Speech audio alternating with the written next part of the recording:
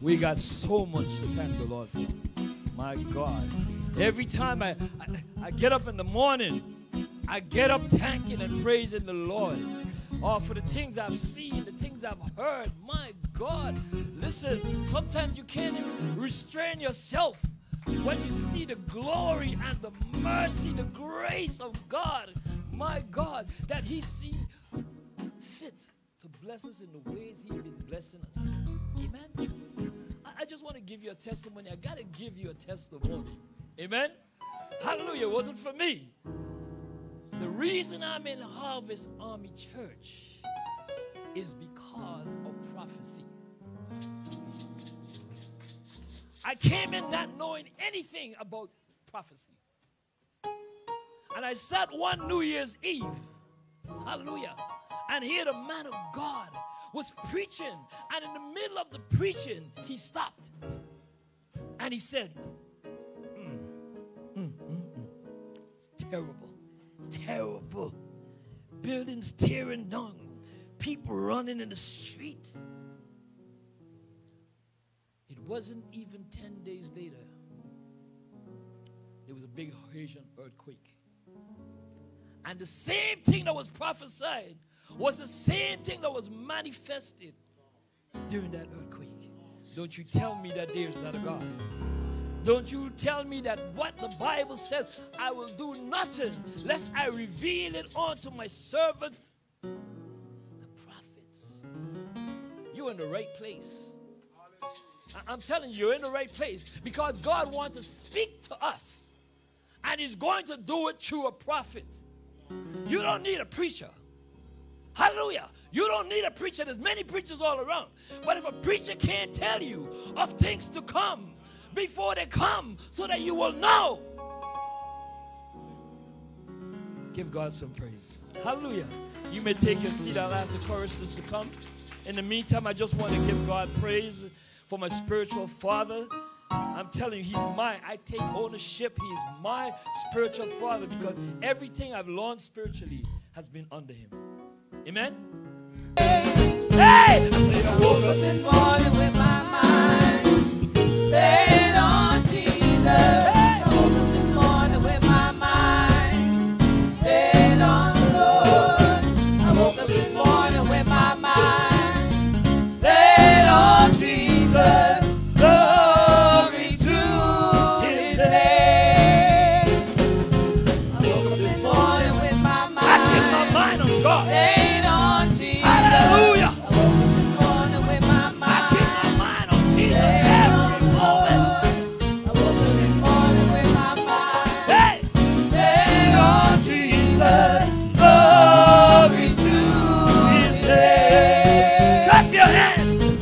This morning with my mind stayed on Jesus. I woke up this morning with my mind stayed on the Lord. I woke up this morning with my mind stayed on Jesus. Glory to His name. Hallelujah. Hallelujah. Hallelujah. Thank you, Jesus. Thank you, Jesus. Hallelujah. Praise the Lord. Praise the Lord. My God, my God, my God. Where would we be without the Lord? My God. I don't know about you, but I know I couldn't make it without the Lord. Amen? God is a good God. Hallelujah. You know, anytime I preach, I convince myself that I must start with this. 2 Timothy 3:16. All scripture. See, because if we don't get this in our spirit, the battle is lost. Amen? All scripture is given by the inspiration of God and is profitable for doctrine, for reproof, for correction, and instruction in righteousness. Because, you know, the world that we're living in today will come to tell us that it's a story, you know, all kinds of things to take away from the impact and the importance of the Word of God. Amen? But we've got to have it settled in our mind that it is given through the inspiration of God. Amen? Amen. Hallelujah. Before I get into my subject, there's two major lies that we as Christians have to always keep in mind. One, they tell us there's a separation between the government and the church. Lie. Amen? If it was so, why would they be passing laws to restrict our activities in the church? The only thing separated is the church from the law, but not the law from the church. Are you hearing me? All right. The next big lie is to tell you there's a difference between evolution and creation. That's another lie. The Bible tells us that he's the Alpha, he's the Omega, he's the beginning, and he is the end. Amen? Amen. Hallelujah. Amen. I liken it to say when we're doing divisions, amen, we have a numerator and we have a denominator. And the denominator is exactly what it says, the dominating force. Amen? Amen. Amen. The numerator, hallelujah, is just part of. Amen? So if you do division and you try to take the numerator and divide it into the denominator, you're going to come out with what? Whole numbers, right? But if you try to do it the other way, which the world is trying to tell us to do, amen, to take the denominator and put the numerator into the denominator. If you put the numerator into the denominator, you get whole numbers. The world is telling us to do the other way. But when you do it, it comes up as fractions. Amen? So listen, that is telling us that God is the dominating power on the earth. The denominator has the ability to correct all things because everything that's in the numerator came out of the denominator. Amen. Everything that's in the numerator, that's us. We come out of God. Amen. That's why we don't know the mind of God. Hallelujah. And he tells us this. Listen, he would tell us he got so much to tell us, but we couldn't bear it. Your mind couldn't handle it. Amen? Amen. Give God up some praise. Amen? Paul says in Revelation 1:11, hallelujah, speaking of God, he is the Alpha, he's the Omega, he's the first, and he's the last. Amen. So would you just turn your Bibles with me to Revelation 1? Praise the Lord. Praise the Lord. We're going to set some stuff straight today because the enemy is trying to attack our minds to make us believe that God has abandoned us when he hasn't. Amen? Amen. Give God some praise. Hallelujah. Hallelujah.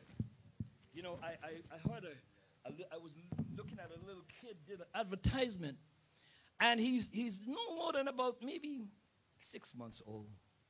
And he had some glasses on.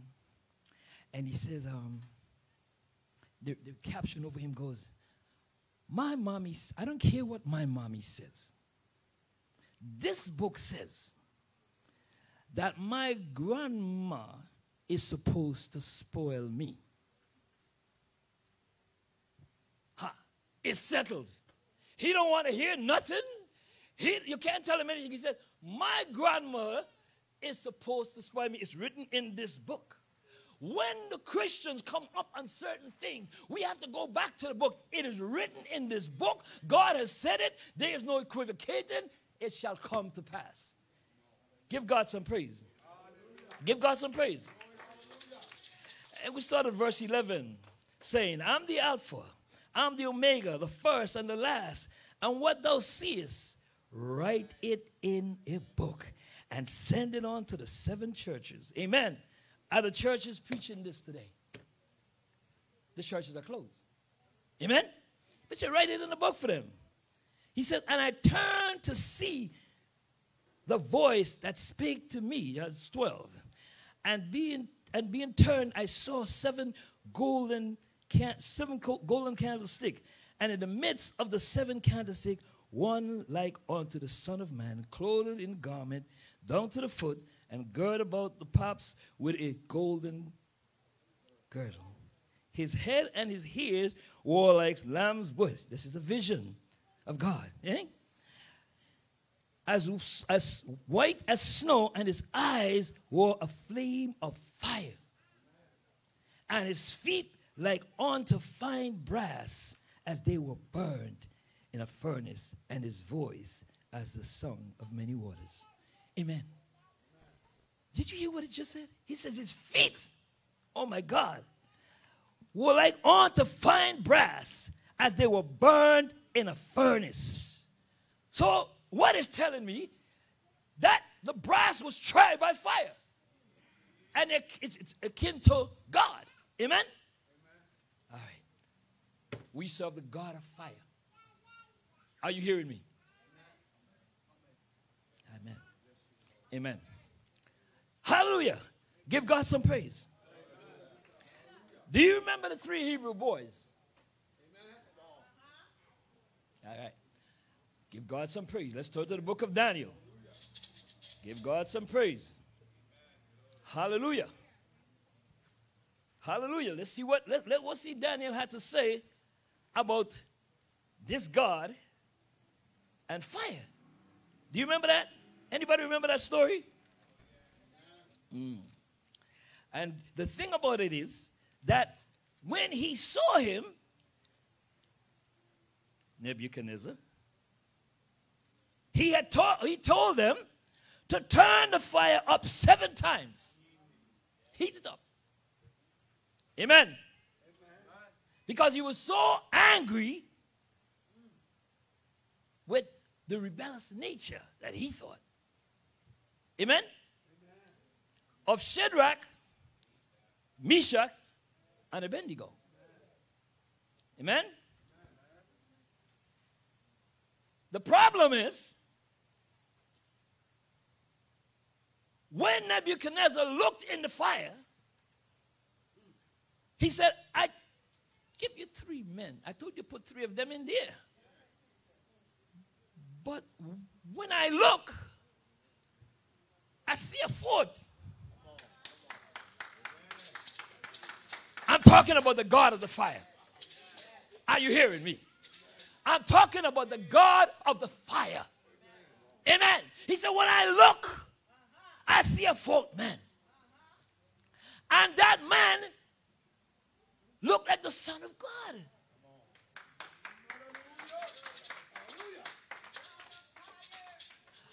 What God is telling us. The same fire that the Son of God that saw back in Revelation, the Son of Man is the same God they saw in the fire with the Hebrew boys.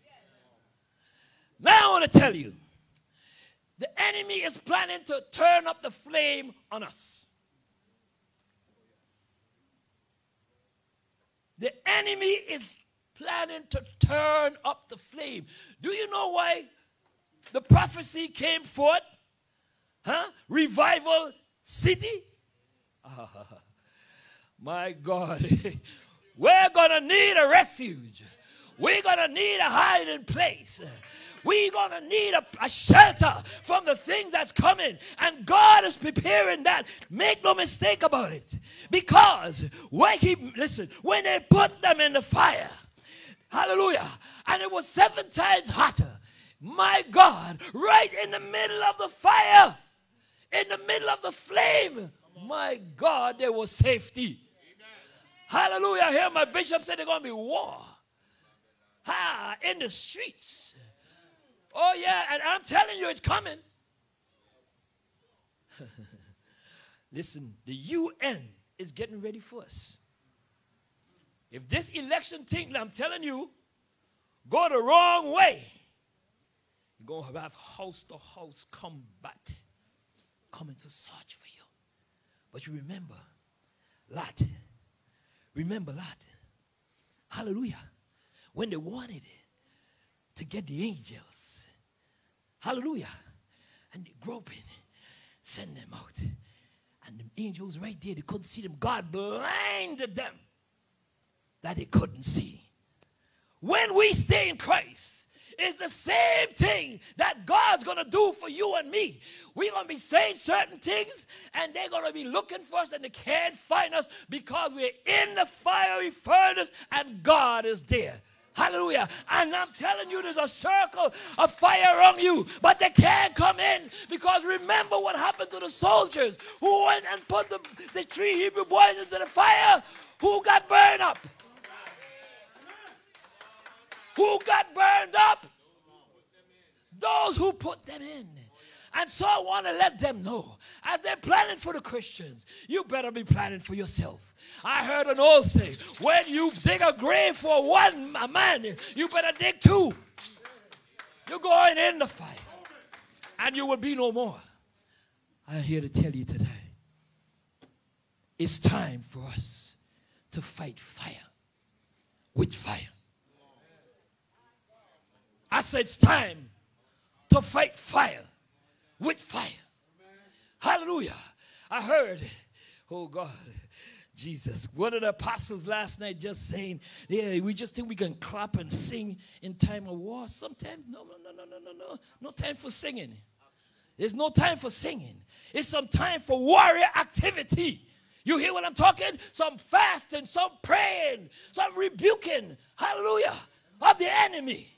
Hallelujah. Understanding the time in which we live in. The time in which we live in calls for a whole different response. And we got to make up our mind to fight for our children, fight for our marriage, fight for our home, fight for our community. Fight, fight, fight. In the name of Jesus. Hallelujah. He did not give us a spirit of fear. That's what they want to do to us. Every time you turn on the television, oh, this and that. Look at this. The Supreme Court was, listen, I thought the Supreme Court was safe. Come on now. Didn't they build a big hall around? Huh? They took it down. Hallelujah. Hallelujah. They put a big wall because they wanted to be protected for the evil that's going on in there. Hallelujah. I call it the witch's den.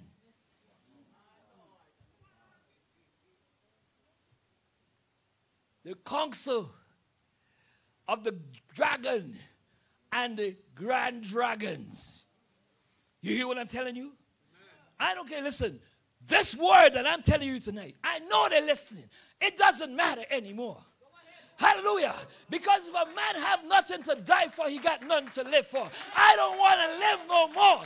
If you're going to capture me, if you're going to decapitate me, if you're going to demasculate me, hallelujah, I don't want to live no more. I got to be a man because that's what God said. He didn't make me a woman. He made me a man. I'm going to stand and I'm going to fight to the end. And you're not going to shut my mouth.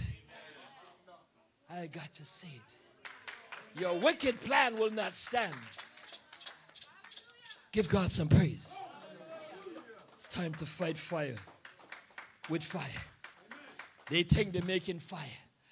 Nebuchadnezzar thought he was making fire. He playing fire. But when the fire maker, the real thing came, listen. Oh, Jesus. Everything they bring to us, I want to let you know, is an imitation. Don't bow to the beast. He's an imitator. Don't bow to the beast. He's imitating God because he wants to be like God. Read your Bible. He wants to be like God. So everything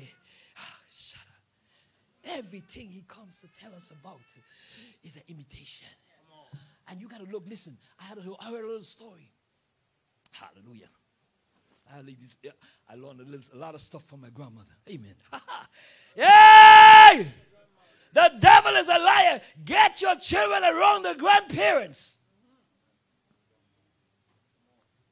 Get them around the grandparents. Why you think the world is so sick? The world is sick, and I know why. I'm going to tell you right now. They broke down the family. You want a psychologist? You got a good loving family? Your psychiatrist isn't there. You need a social worker? You can't pay the bill? Listen, your financier isn't there. Because when I got, you got. What is this nonsense? We don't need orphanage. Hallelujah. When we got family. Because that's my brother's child. That's my sister's child. When we eat, you eat. When we sleep, you sleep. Because all together, all for one and one for all. That's Bible. Let me tell you that right now. Hallelujah. Stop the devil from stealing your riches. Stop the devil from stealing your inheritance. Stop the devil, and he's putting it in offices. He's giving it to all kind of counselors. All these people walking around out of their minds. I look at them and say, fainted. They fainted. The enemy attacked them, and they fainted. Have mercy. Pray for them, for they don't know. Hallelujah. The enemy attacked them, and they don't know. Fainted. Why? Hallelujah. You see, when God give us 10 commandments, Shabba. Listen to me. If you got the 10 commandments, we are all Christians. We're living in a community, and we are honoring the 10 commandments. Do you need the police? Do you need the police? Isn't God the best FBI? CIA? Huh? Come on now. Talk to me. They are imitation of God. The only reason you need that because man has drawn themselves out of the promises of God, out of the will of God, out of the commandments of God. So now you need a compensation. Yeah. Broken man. Broken. Broken. They're on the ground, laying on the ground, crawling around. Hallelujah. Because they don't know that they got a God. They're crawling around in the mud. Did God not shape you out of the mud? Did he not take you and make you out of the miry clay and set you up and stood you forward? That's why the cross got to come. Hallelujah. The cross come because the cross is a compensation, a compensatory mechanism for you who are broken. The cross will make you, listen, when you're on the ground. And he says, thou shalt love thy God with all thy heart, with all thy soul, all thy mind. You getting up there. Hallelujah. Hallelujah. Hallelujah. Every one of those commandments, you'll get another vertebrae. And you crawl. You see the cross? You see the cross? The cross is a compensatory mechanism for broken men. Hallelujah. And every one of them, put your back where it needs to be. And now you become as bold as a lion. No weapon formed against me. I can do all things through Christ who strengthens me. Hallelujah. You got to know this God that we serve. This God that we serve, hallelujah, is our compensatory mechanism. He knows we will be broken. He knows we will be attacked. But he sent his word. Hallelujah.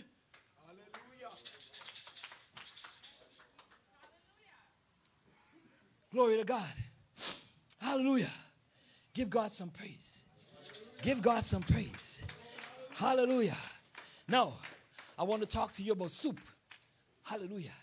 Every time I look, Satan cooking some stuff. I call it alphabet soup. Yes. I said alphabet soup. Oh, God. The LBGQTYXPZ. Hey. That's alphabet soup. Hallelujah. And it's not there to make you whole. Come on. Come on. You better understand that soup. Listen, when they start feeding you that soup and you drink it, it's to make you broken. Because God created wholeness. Amen. When the American Psychological Association called that thing yesteryear a disease, and they forced them in the courts to change the policy and said, not a disease. Liar! You know it's sickness. How wicked of you to let those people be broken and leave them there and not try to fix them. Take them to the cross. Take them to Jesus. He can make them whole again. Hallelujah. Hallelujah. Give God some praise. Are you praising the Lord? Are you praising the Lord? Like I said, we got so much to thank the Lord for. The next soup they cook for us, they talk about the generation. You know what? The baby boomers, generation X and Y and Z and A, huh? That's a recipe to get rid of God. Are you hearing me? That's a recipe to get rid of God. Because as the generation progressed, didn't they just have all in the paper you saw it? Did sometimes they tell on themselves? You got to listen. They said the millennials, hallelujah, are less spiritual than the generations before. And when you go and you read the doctrine, you see as they come down that when they get to generation A, hallelujah, hallelujah, 2012 to 2025, they're not going to know. That's why God needs you and you and you and me. My God, David Wilkes. I know I heard that right now of something. I hold on to it and I still hold on to it. The true Jesus movement. Listen, saints. Listen, are you hearing me tonight? You didn't call yourself here. None of you call yourself here. God ordained that you be here, that you be a part of the movement. It started in New York. Hallelujah. And we started, said the trail, oh yeah, but coming on down. Coming on down. Listen, this is the hope train. When people are getting themselves all tied up and despondent, we got the hope train. Get on board, get on board, get on board. Get on board. Hallelujah. As we're chugging along, come to Jesus. Come into the safety zone. Jesus save. Come to Jesus. Come to Jesus. Hallelujah. And we're picking up speed as we get where we're going. Hallelujah. Because we're going to a city. We're going to a city. Oh, glory to God. God, listen, God don't make mistake. Don't let the enemy play no tricks on your mind. God has got a plan and a purpose. Hallelujah. He says in Jeremiah 29:11, for I have a plan. Ooh, God got a plan for you. God got a plan for that little baby right there. Hallelujah. Mom, you got the baby in the right place. Because he may not understand or may not understand what's going on right now. But the seeds are being planted. Because I'm here to tell you, I am one of those babies. I didn't want to know. My mother, I don't know, she think I had some demon, I guess. She sent me to church from morning to night. I'm not kidding you. On Sunday, I think she was trying to get rid of me. I was a handful. Hallelujah. In the morning, 6 o'clock, I go into the Catholic church. Hallelujah. At 9 o'clock, I go to the Anglican church for Bible study. But I want to let you out with the money to give me. Anyway. Oh, I go to that. Then we had high mass. After that, in the Anglican church. Then I'm finished. And I come home, she give me something to eat. I got to go to the AME church. Hallelujah. And after that's finished, the 7 Days Adventists had something in the afternoon. Hallelujah. I had to be there. And then I go home and I have my supper. And 7 o'clock, ring a bell. Hallelujah. I had to go to what they used to call the Holy Roller Church. Hey! Don't you tell me, oh, God don't have a sense of humor. And I would go there as a child. I couldn't understand people in the spirit. What's she doing, rolling on the ground? Oh, God. What is that? What is that?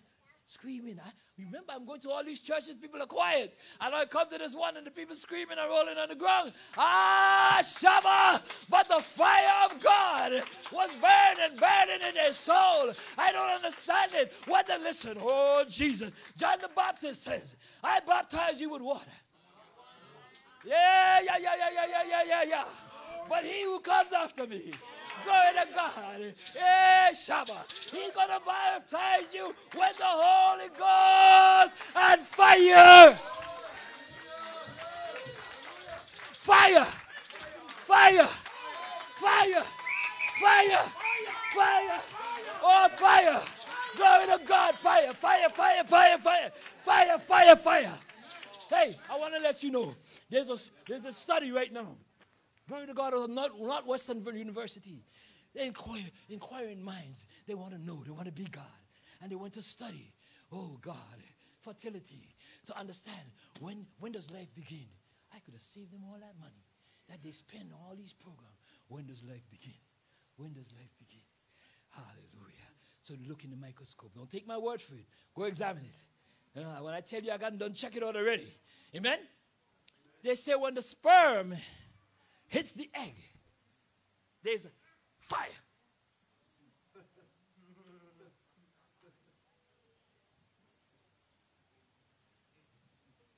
Don't tell me God don't show up. God is right there. So that means when the egg comes with the sperm, God said fire. Fire. Fire. Fire. Fire.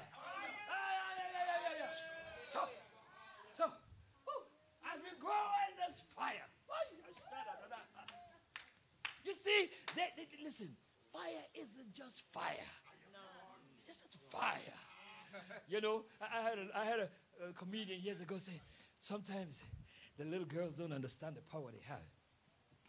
Shabba Baba. Oh Lord, girls, ladies, so beautiful. Lord God. Oh, that's why Adam went crazy. Because you're all so beautiful. Hallelujah. Hallelujah. But let me tell you something. Don't squander your wealth. Don't squander your riches. You know, she was saying that the little girls, she see them say, I said I went to see. She said, ain't about that. She said, it's not about that. Huh? Yeah, no, don't do that. Don't do that. She said, what you got is the stuff that make man kill and want to be killed. Listen, you gotta understand. Why God put you where he put you is to learn. The mothers of the church, they can tell you, listen, there's no divorce. In this church, you heard of Bishop, hallelujah, hallelujah, and his wife just celebrated 38 years of marriage.